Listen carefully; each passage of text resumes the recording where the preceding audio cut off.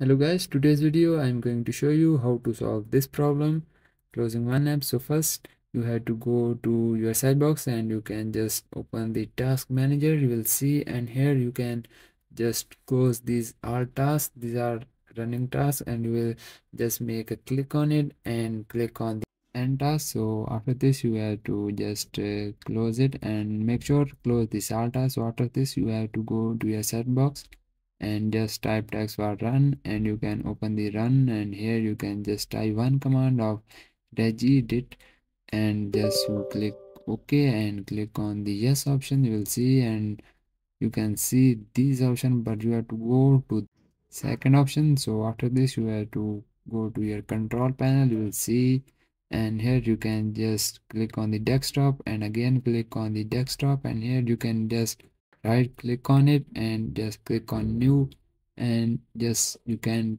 select a string value and give it name of auto enter. So after you give it name of auto enter, just you have to click on it, and here you can type the value of 1. You can just type 1 and just click on OK. So after this your problem will be solved.